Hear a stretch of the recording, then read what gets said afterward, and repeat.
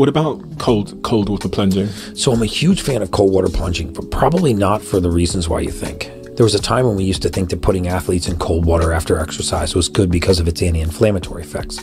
We know now that that's only about 15% of the benefit. The majority of the benefit comes from something called a cold shock protein. If you really want to be fascinated, Google cold shock proteins.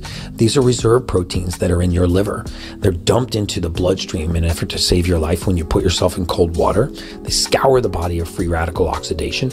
They increase the rate of protein synthesis, muscle repair. They are free. You get them when you put yourself in cold water. Remember that the definition of a calorie is a measure of heat. If a calorie is a measure of heat, then this means that when heat's leaving your body, calories are leaving your body. No amount of exercise hits cardio, no type of cardiovascular or weight training that comes anywhere close to immersing yourself in cold water in terms of what will strip fat off your body. If you want to strip fat off your body, get in cold water 3 to 6 minutes a day.